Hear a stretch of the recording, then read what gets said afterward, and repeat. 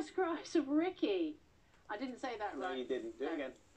I can't. Come on. Only Patsy Palmer can do this. I've been remembered ever since her iconic role as Mouthy Bianca Jackson on EastEnders. Since then, Patsy, excuse me, has traded the grey streets of Albert Square for the sandy beaches of Malibu in California.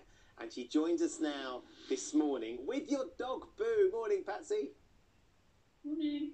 Lovely to see you this morning. Did you move to Malibu to get away from people shouting Ricky at you in the street? Really? Not just for that reason. Maybe one of them. Maybe many. Well, Patsy, do you know what? You kind of have done what Meghan and Harry did, which is get away from the UK, go off to California, set up a new life. And I know you've spoken about Meghan and Harry as well. You've spoken out about them. I wonder whether you do get more privacy over there. Yeah, I think you do. You do.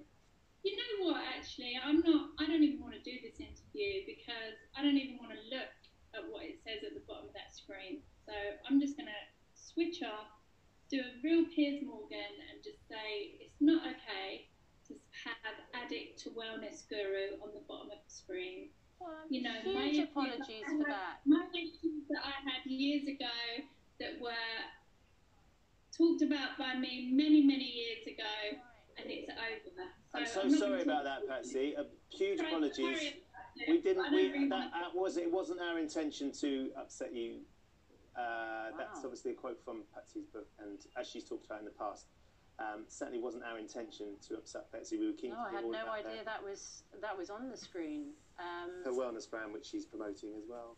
Well, that's a terrible shame. Our apologies to Patsy. Yeah, well, she's entitled not to do the interview, and we carry on. It's just coming up to 1 minute past 8. Here's Laura with the weather. Wow, everyone, it's lightning. Proud sponsors of Good Morning Britain National Weather, boxed boilers.